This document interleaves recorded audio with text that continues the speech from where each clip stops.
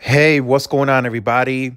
This is Tyrone back with Tech Life, and Verizon's fourth quarter earnings call just ended. I watched the entire earnings call. I sat through the Q&A, and overall, I would, I would, I mean, this is just my opinion. It was a very weak quarter for Verizon. So they were net positive on the consumer side. They added about 41,000. Actually, they added 41,000 wireless retail postpaid net additions. So they were positive on the consumer side, but 41,000 is relatively weak to what we already saw in the preliminary numbers of T-Mobile, and what we're going to see from AT&T is going to be way more than what Verizon is adding on a quarterly basis. And the commentary that was left by Hans during the earnings call leads me to believe they are not going to grow at volume. Not going to happen. Not even close.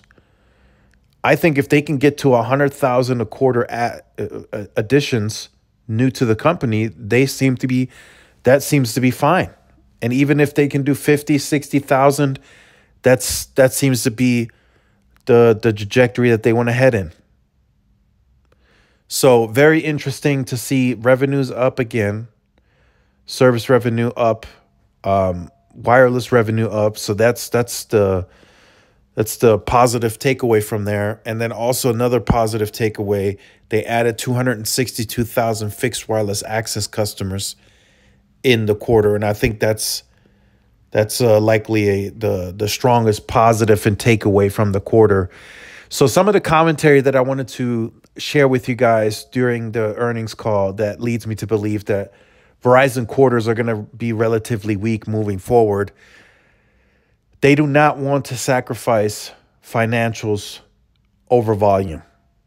So they are going to compete, but they're going to be, and he said this, now I'm quoting Hans, they're going to be less aggressive on device, and they are not going to change the cost structure. Those are your two indications that they're not going to grow anywhere near the volume of T-Mobile and AT&T.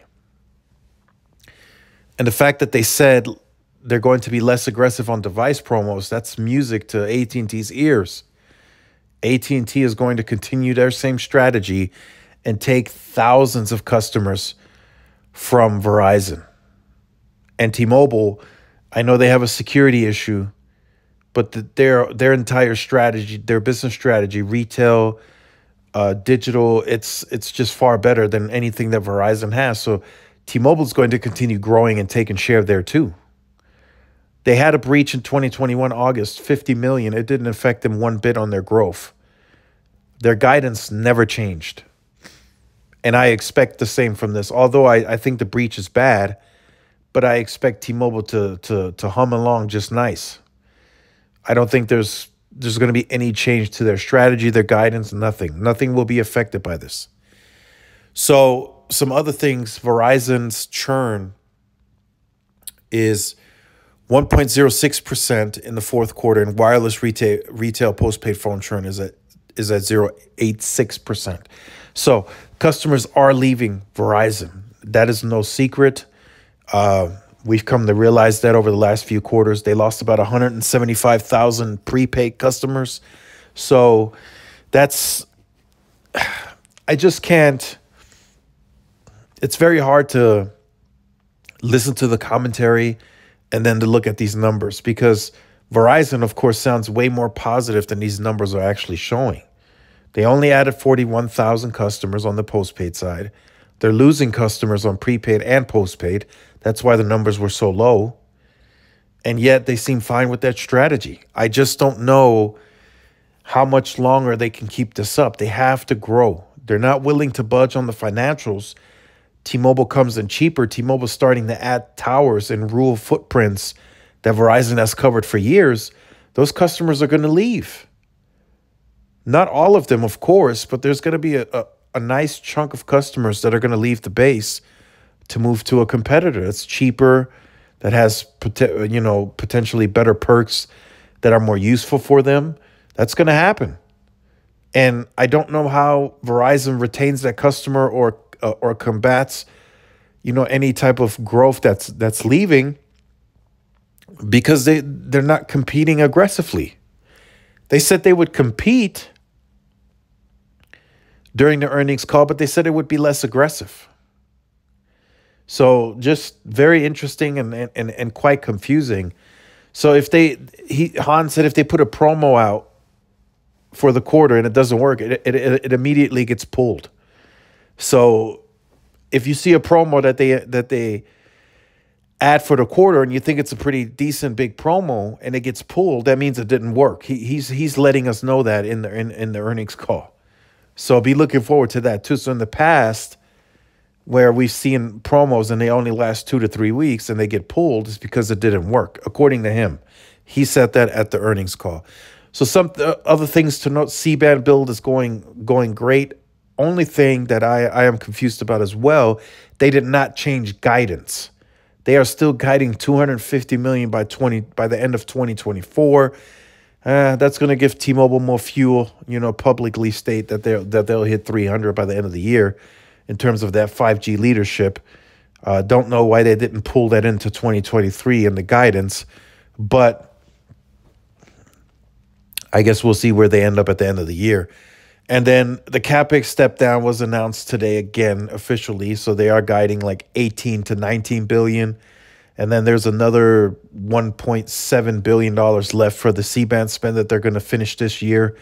And then next year in 2024, they are going to step down to 17 billion. And then as it pertains to the revenue that they make now, they will have the lowest capital intensity in the over the last 10 years, they said.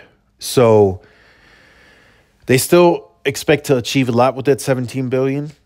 But just keep in mind, like I say, they operate a quite large wireline business that they have to invest in. They are building their own fiber, and they are still constructing sites, new sites, small sites. So keep that in mind. So that CapEx is being divided up by quite a few sections across Verizon's vectors of growth. So very interesting quarter. I still think it's a relatively weak quarter if you want my honest opinion. Could they have done better? Yes, they could have done way better, but they're not aggressive enough in my opinion. The marketing isn't as great.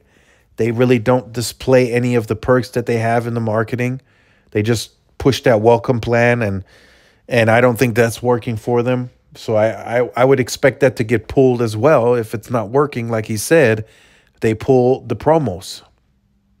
So we'll talk about this more later. I'll do some more reading. We'll see what happens throughout the rest of this day. But let me know what you think about this in the comment section down below. And I'll look forward to reading your comments. Make sure you guys like, share, subscribe to the channel. Follow my social media outlets. This is Tyrone with Tech Life. See y'all in the next one. Peace.